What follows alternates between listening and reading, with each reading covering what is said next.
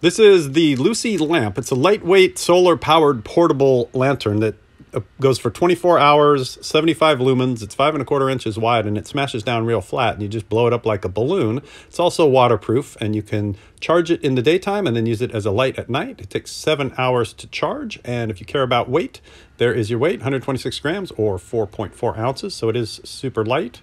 And you just push the button to tell you how much charge you've got. And then in the dark, here's what you get. It's got 3 settings. So on the first setting, in a tent with a black sleeping bag, that's what you're going to see. So you've got kind of a romance light there, and then you kick it into second gear, and you can see your stuff.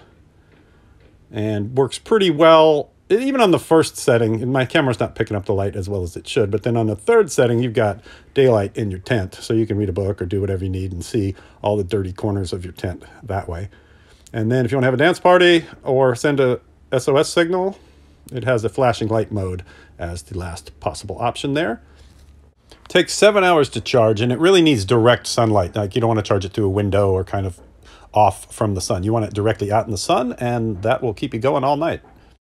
I can see everything before me. I'm not a man,